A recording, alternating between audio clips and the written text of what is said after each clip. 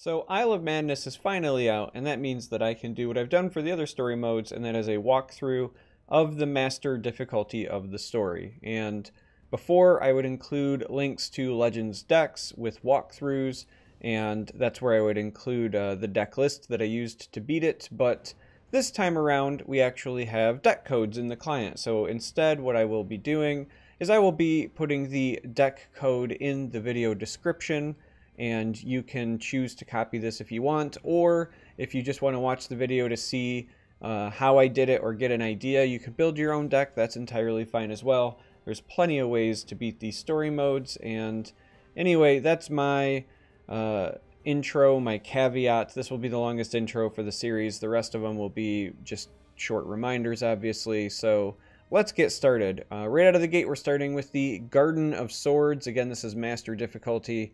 This is one where you slay the gardener's items to equip them. So I'm using a battle mage deck that has some tools to take advantage of equipping items. It's basically like a item battle mage list, and we're going to use creatures that take advantage of items, and we're also going to use items as well. So this looks fine. Items like Cloak and Dagger are great because you can get multiple triggers, and sadly we don't have a lot going on there. The Gate Slayer axe is kind of nice. Alright, so we're going to be taking a bunch of damage right out of the gate. Haha, gate. But that's fine, because time to march. We're going to hopefully either have this trade or we'll wall up. Wow, alright, so Cloak and Dagger is in this list, but drawing this many this early is a bit of a problem because we are actually going to overdraw. And that is really impressive, actually. Oh, and that was one that we really wanted to get going. So this is going to equip here and then help us wall up. We're going to go ahead and get a Master Swordsmith down, and let's go ahead and buff up his health for now till we can make some trades. When we get to trade and give this guard as well, we'll be in a pretty good position here.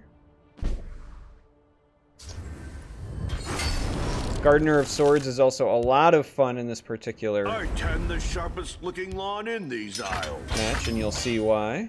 I don't just know how to make them. My own sees bright flame. And just because we want to do our best here, let's go ahead and cloak this so that this goes high up as well. And just like that, we have, for the most part, stabilized. Was a little bit hairy there for a moment, but we should be able to ride the rest of this out pretty effectively now. Oh, I mean, we definitely will with another gardener. It's kind of an insane draw. You best stay on the marked path. And My own we'll sees go ahead and bright flame. get this because we very much want to get that out of the way. I don't just know how to make them. Let's get this trade here. Keep off the Let's get this trade. And let's throw a cloak here just to be safe. And why not a dagger here, just to make best use of our items.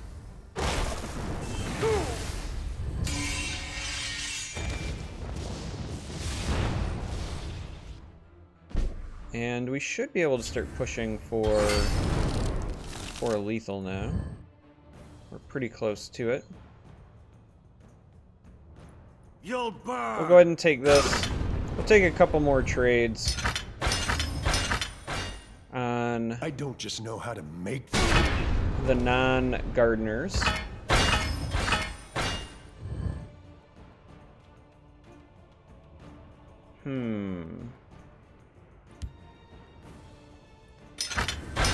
also do this.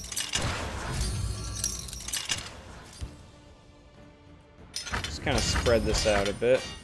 And we should be at the point now where we Keep off the can, grass. if we don't hit any prophecies that stop us, and I don't think that there are, just two Keep hit off the this. grass now. And there you have it. So Gardener's made it really, really easy, but the point of this particular list is that it uses a lot of creatures that want items on them, so then you fight for control of the board by killing the enemy items, and then when they equip on your creatures, you get big bonuses. And in case you didn't notice, Gardener makes it very, very easy, so hopefully this helps you. Thanks for watching, and until next time, may you walk on warm sands.